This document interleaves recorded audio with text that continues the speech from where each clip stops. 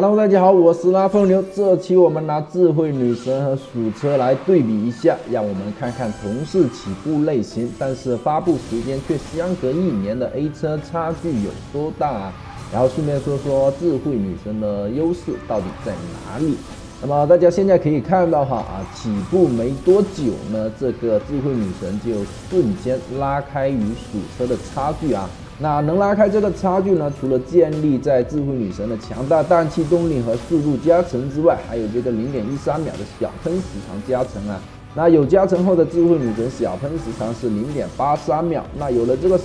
长，整整呢是比鼠车的0.69秒多了1.4秒左右。那么起步到现在呢，我们一共有3次延续左右。那么这波延续下来呢，智慧女神就差不多比鼠车多了0.4秒多的这个氮气延续啊。别小看这个延续